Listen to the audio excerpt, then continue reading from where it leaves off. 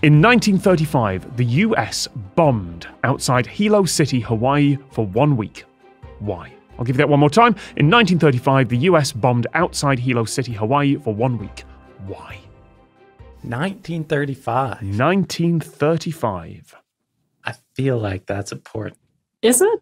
I'm not an expert in the history, but I don't think there were any military events, at least major ones, happening at that time. Yeah, it'd be a few more years before Hawaii got involved there.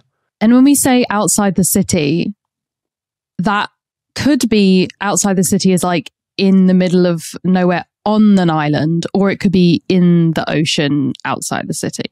I was just thinking of fish. I don't know why I was just thinking of a lot of fish dying. It made me sad. Oh. The military was like, we've got a problem and it's fish. They're getting a little bit too big for their boots. Yeah, some kind of aggressive whale. Yeah. But it was also for several... How long did you say they were doing it for? It was like a while. A week. A week? Yeah, that is a while. Chasing a shark. With bombs? I mean, I'd love to see the movie. That's Jaws 5, that is. Oh, I hope not. I hope that's not it.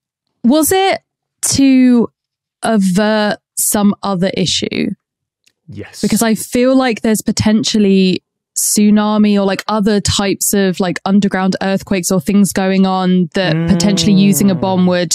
If disaster movies have told me anything, you can use a bomb to avert any natural disaster. And so I can only assume that that's correct in reality too. So you think there's a tsunami coming, so they drop a bomb and it just deflects it. Did they even know about tsunamis, like meteorologists in the 30s? I don't know, but I was thinking in the same vein though, the Hawaiian Islands are very volcanic, and so maybe it's on that path. That makes sense. Yeah, you've got it. Okay. There wasn't a sudden light bulb moment there. Grady just kind of Rowan mused about natural disasters. Grady mused about volcanoes. Yeah, you found it. Geologists arranged for bombs to be dropped on a nearby volcano to slow down the flow of lava that was approaching Hilo City.